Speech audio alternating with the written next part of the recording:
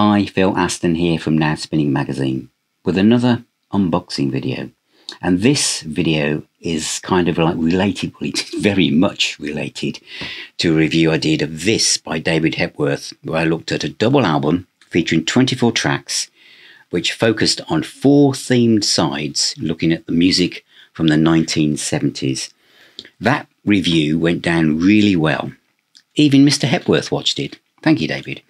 But many of you went off and realised that not only was there this version, there was also a 4 CD version with 70 plus tracks on it. So far more tracks than the vinyl version.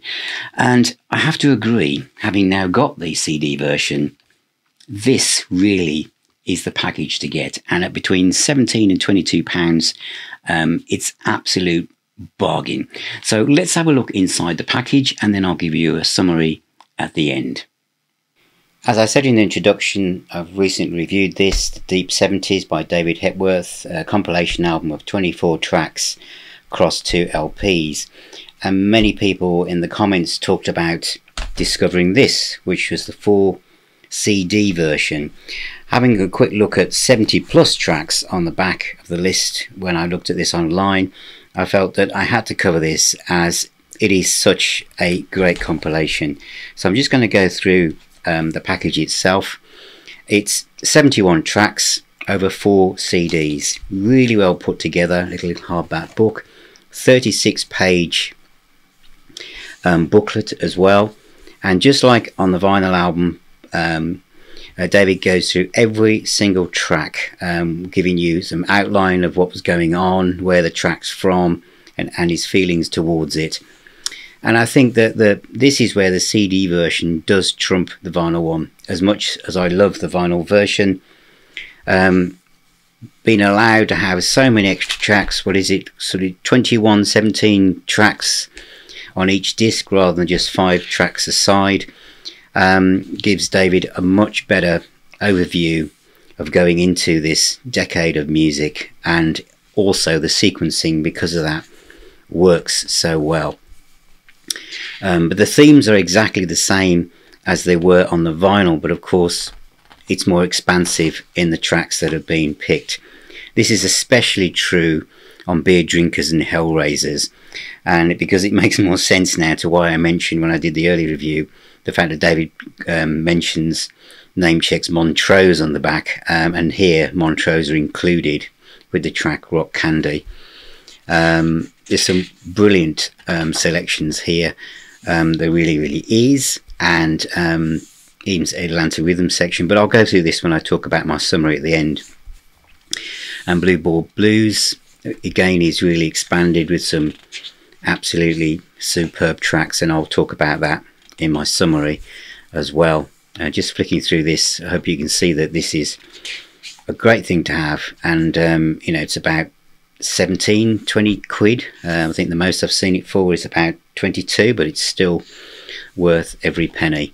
And a picture of David on the back. So that is David Hepworth Deep 70s, the 4 CD package.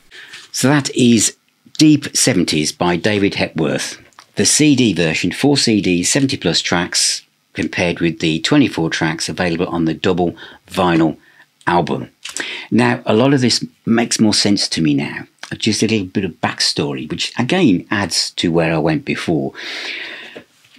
David Hepworth mentions Montrose on here, and I think I gave him a name check saying, wow, I didn't realise, you know, David Hepworth was into music like that, or like stuff like that. It makes more sense on this, as you've just seen, because Montrose are actually in the track listing. Why do I like this so much? It's a compilation. I mentioned this before, is that growing up in the 70s, like I did, I came through with Slade and T-Rex and Mott the Hoople, etc. And by the time I discovered grown-up rock music, the Sabbaths, the Purples, and all the prog stuff and everything, punk was actually tapping at the door, which I saw initially something that was kind of preventing me or almost stopping the music I just discovered. And of course, Whispering Bob Harris on the Grog Whistle Test had kind of moved further away, and Mr. Hepworth had moved in. And I kind of saw his musical taste as being like, again, could be the enemy here. He didn't seem to favour the rock music that I so much loved. The thing is that where I was back then was incredibly narrow. My field of vision for music was metal with rock either side, with a little bit of jazz, a little bit of soul, very much on the outskirts of that, very much. Now, my vision is as wide as the widest screen you could possibly get. And now I am probably closer to the musical taste that David Hepworth has, although he was there far sooner than me. But this makes even more sense than this. I mean, this I loved and went through every track with you. I'm not going to do that now because there's over 70 of them.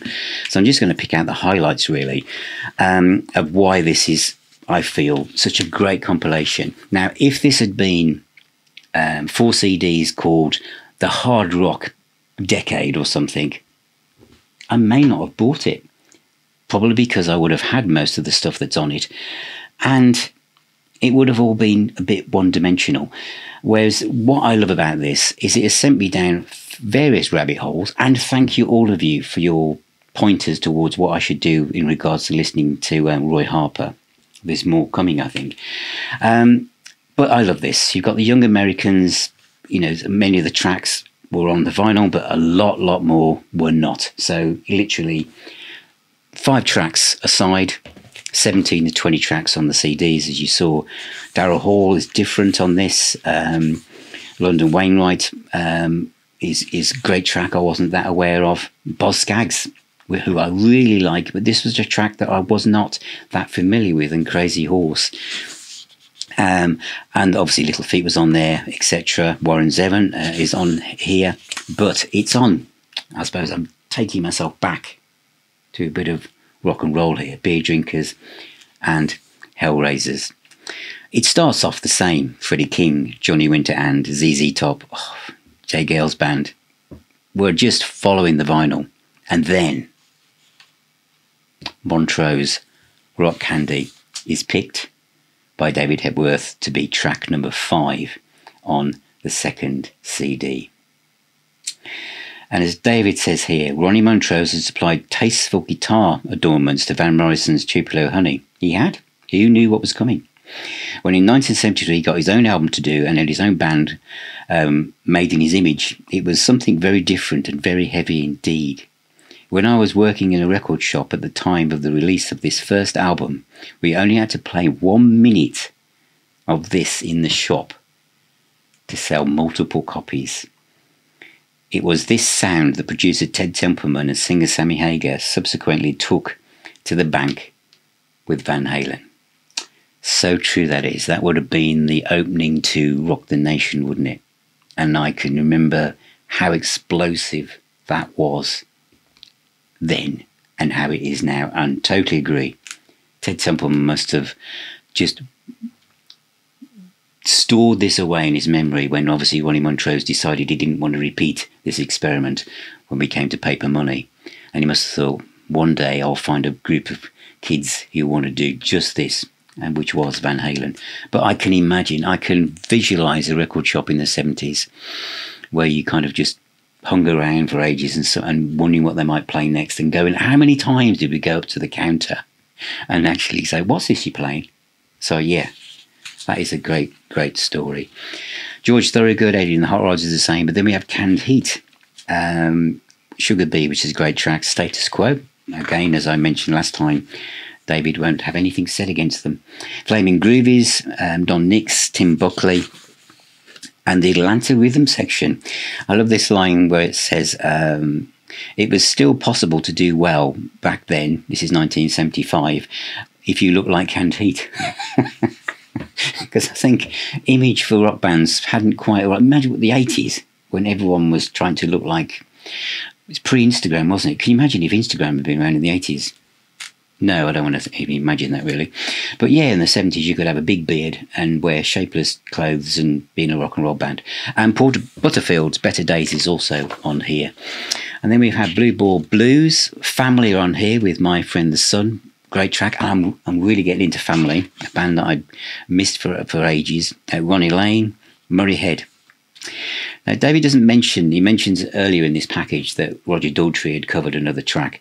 And Roger Daltrey did say Ain't So Joe, which I think was from Me and the Boys, is it? And Murray Heads is a great, obviously it's his song, but I do prefer the Daltrey one. But Say It Ain't So Joe is one of the best songs ever written to me. Bebop Deluxe are on here with Made in Heaven. So it's a great track. The Motors I mentioned last time. Pato, great band. Sharks, Surprised. That's a really good track as well. Andy Fraser from Free. That's a good choice. Good choice, Sharks. The Jess Roden band. You Can Leave Your Hat On. Oh, Jess Roden. Great white soul voice. About Rogers. I mean, it's amazing. Paul Rogers was Free and Bad Company. Jess Roden, he didn't break through. So it's great that he's featured here.